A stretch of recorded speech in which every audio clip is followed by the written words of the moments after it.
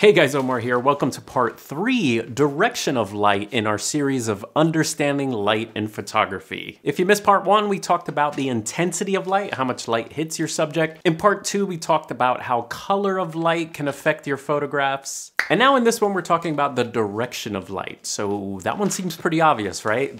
Which way the light is coming from. But I know if I go through my old photographs, when you're a beginner photographer, a lot of times you don't even know or think about where the light is coming from. As a new photographer, you are starting to see composition and elements in your photograph before you start to notice the nuances of light. All right, first of all, we should discuss why the direction of light is important to begin with. And the answer is that it creates shadows, and creating shadows is important in your photography so that you can sort of add a little dimension to your photographs, and changing the direction of light will either create more shadows or less shadows depending on what you're going for. All right, so creating depth and 3-dimension in your photographs is important. Something else that's important with direction of light is it creates a mood. Your photographs actually can have a variety of moods depending on the direction of light. But if you shoot street and landscape, pretty much the general rule is to get up early or stay for sundown. Getting beautiful soft light which creates long shadows gives your picture more dimension and more interest, as opposed to going out when the sun is overhead. So as far as street and landscape goes, think about time of day more than portraits where you can move people around. Okay, and then the other thing to think about when you're thinking direction of light on a person's face is, what do you want to accomplish? What's your goal? How much shadow do you want? Now, for one thing, you should know your subject, okay? So personally, I shoot mostly teens and, people my age, moms, dads. And so I don't need to go for super moody, cool, hip lighting that's coming from all over the place. So for me, my main choice is flat lighting. That's what I'm using right now, is flat lighting. It's the most flattering if you want to fill in all the shadows in wrinkles and pimples. Now the danger is flat lighting, straight lighting that's happening right now could be considered boring. But if your picture is filled with emotion and mood and people look great and the sparkle in the eye looks wonderful, then I say that flat lighting is fine if the subject and what's happening in the picture is working for you. By the way, for headshots, this works too.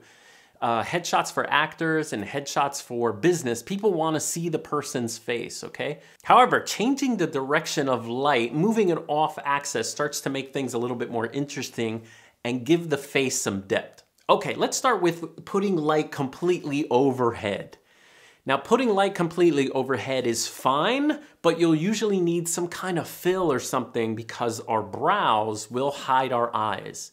So you have to be careful with light that's overhead. One way to combat that is you can grab a reflector like this and have the light that's coming overhead bounce back in the face, and you can move this reflector for how much, bounce you want back in the person's eyes. The other thing is you can move that light, instead of being overhead, you can move it forward a bit. So by moving that light forward, we get what's called butterfly lighting. And this is where you start getting into a little bit more dimension.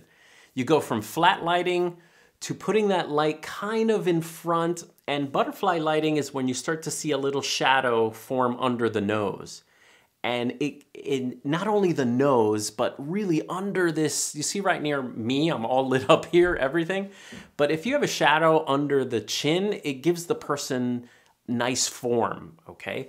So butterfly lighting is a great way to sculpt a person's face. Now moving from straight on to starting to move from the side, you get a little shadow on the nose over here, and that's called loop lighting.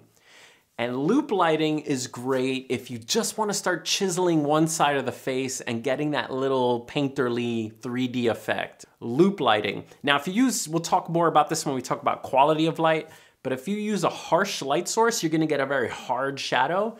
But if you loop light with a soft light, you get nice dimension without anyone seeing really a shadow of the nose, which is cool. All right, moving that light even more and getting even more dramatic, you get what's called Rembrandt lighting.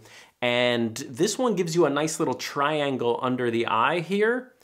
And the triangle and that shadow gives a lot more dramatic 3D dimensionality, okay?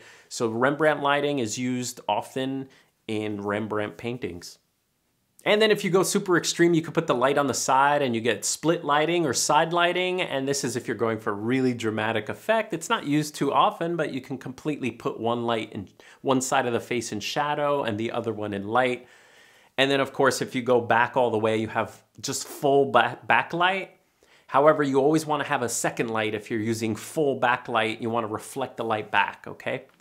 What else do I got here? Now, when you start playing around with light, it's a complete game of inches. One of the mistakes I used to make as a beginner was my light was always straight on and the height of it was always wrong. And you can tell by the catch lights. If you shoot light or put someone near a window and the catch lights are too, centered on the eyeballs, then that light is too low, okay? You have to worry about height of the light. And the general rule is that the light is usually about 45 degrees from the person coming kind of down, and you just want to create a little shadow under the chin, okay? And if you, of course, go way low, the direction of light coming up, usually no one puts a flash under there, but if some reason you're going to take a picture and there's a lot of light coming from below, you're going to get kind of Halloween lighting, I call it, and it's pretty ugly lighting. You want to completely stay away from Halloween lighting unless you're doing a portrait during Halloween, or you want someone to look completely evil. But if you look at some of your photographs, check the eyes and check the face. Start to see the direction of light coming from your photographs. Okay, so one way you can determine which direction the light is coming in if you're on the field is, believe it or not, just use your hands. Even on a cloudy day, you can here, I'm gonna record my hand here, and I do this on portrait sessions all the time, is just to turn. You see I'm getting backlight on my hands there. And if you turn, you can see where the light is coming from. So see right here, I have dead eyes. I have dead eyes right now. If you just kind of work around and spin and start to look at shadows, you can kind of figure out what you want. Start looking at photographs and try to determine where the light is coming from, especially photographs that you like. All right, I hope that was helpful. I'll see you guys next time for part 4, which is quality of light. All right, I'll see you next time.